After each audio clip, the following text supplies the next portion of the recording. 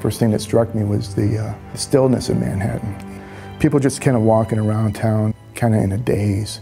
And in fact, the very first picture I took was of 6 or 7 people on a sidewalk watching the television, watching the news events of the day. And they were kind of bathed in this fluorescent light. And it was such a surreal moment.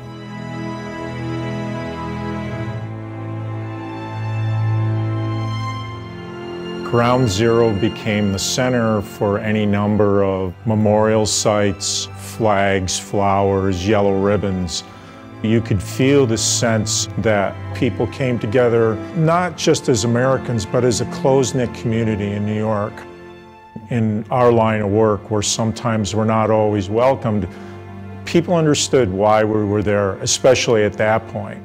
One of the goals when I went down to New York was try to find a Syracuse connection. Since I was surrounded by New Yorkers, I decided that I would just grab a soft cap and scrawl the word Syracuse on top of it.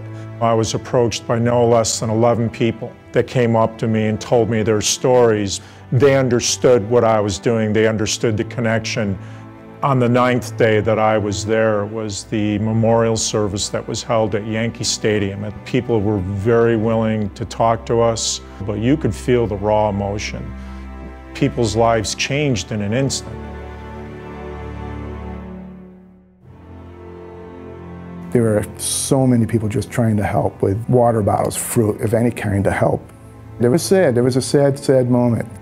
The last day that I was in New York, I just happened to be leaving my hotel, and I noticed there was a line of fire trucks and realized it was for a funeral for the chaplain of one of the fire departments. And I saw former President Clinton lining up for the procession.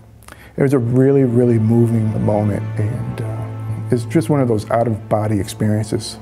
I just can't explain it, and I think it'll live with me for the rest of my life.